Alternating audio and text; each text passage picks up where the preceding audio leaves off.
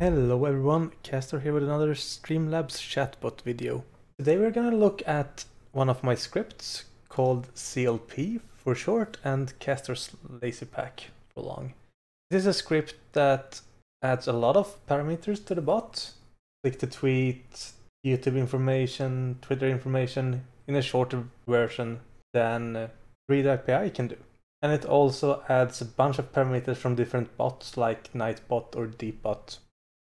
I will put a link in the description below to a list of all the parameters that's in the script. So to get started, we have to install the script. I will also put a link to a tutorial on how to install scripts if you don't know how to do that. After that, we can just click on the script, we gotta enable it, and then we have a bunch of different options here.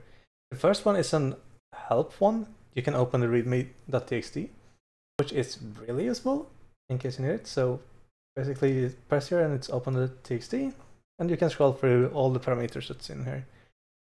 There's also some example commands for all the new parameters that you can just open these ones up.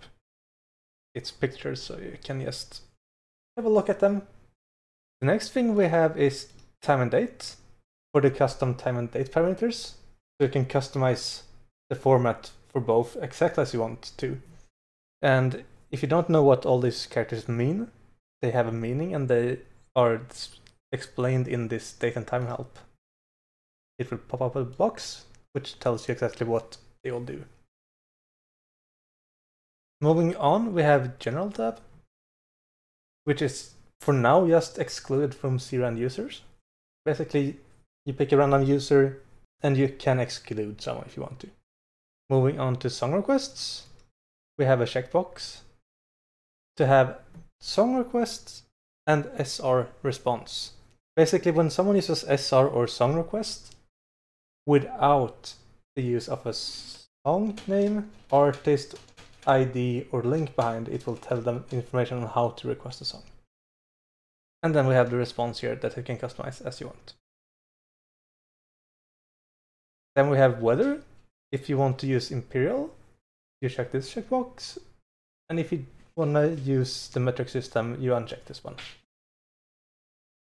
Then we have usernames. We have the Twitter username down here. And then we have the YouTube ID up here. For the YouTube parameters to work, you need to insert your YouTube ID here. As the same goes for the Twitter username, of course. And if you're unsure on how to find your channel ID, all you gotta do is press the button below, locate YouTube ID. It will pop up a window here, which will prompt you to log in. And when you log in, you will see channel ID. It should be the lower ID of the two. Then we have some more Twitter options. For the Twitter parameters, it's basically, do you want to include retweets or not? If not, check this one. Do you want to include an URL to the tweet? Check this one. If you want to shorten the URL, check this checkbox. Do you want to have the time passed since the last tweet announced as well in chat? Use this checkbox. And then you have click the tweet message, and then you have set click the tweet response if it fails. And the last one, or the last two things, is the APIs. The script is using a lot of APIs to call for the different functions, and you can customize them here, but I wouldn't recommend doing so. Doing so may very well break some of the parameters. And the last one we have here is volume. Volume in percentage of for all the sounds used using the $sound parameter.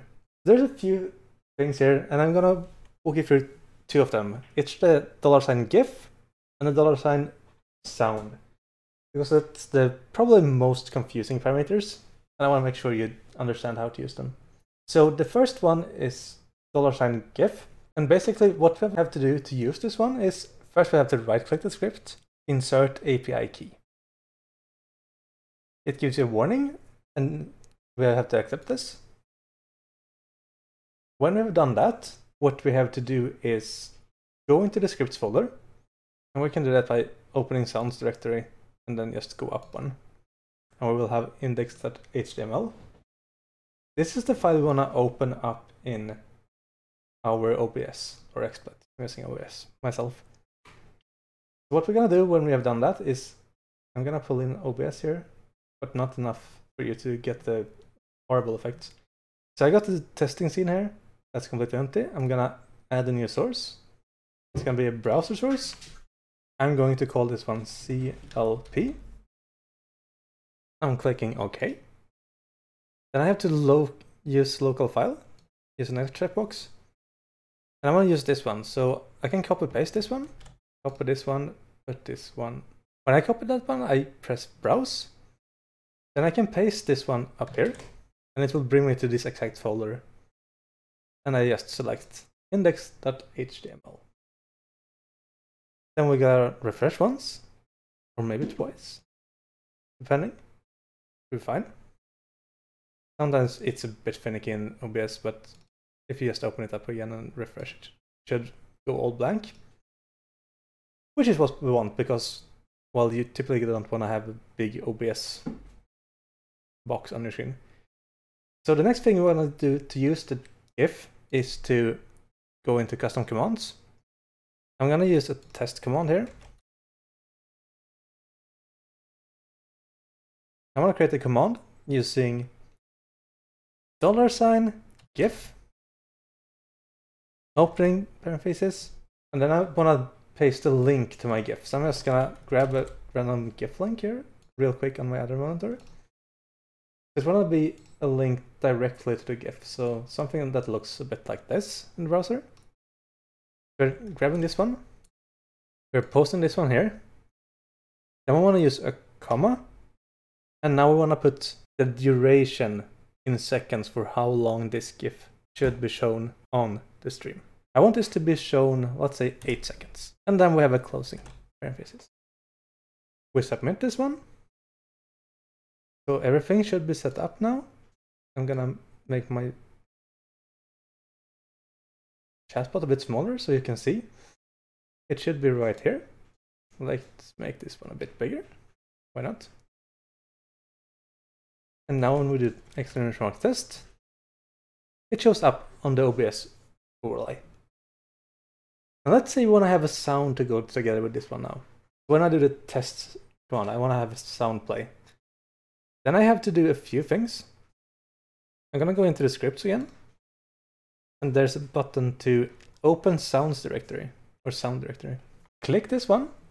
It will bring you to a folder where all your sound files needs to be. So I got a test.mp3 here. I can use this one to test the parameter.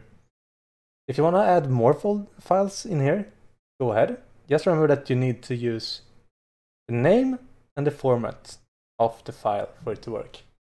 So basically what I want to do is remember this test.mp3, go into my custom command, we edit this one, and we can add $sound, opening parentheses, test.mp3, and we're closing it. And submit. And that's it. Now we should hear a sound and we should see the GIF when we use exclamation mark test. 5, 4, 3, 2, 1. And that's it. Thanks for watching.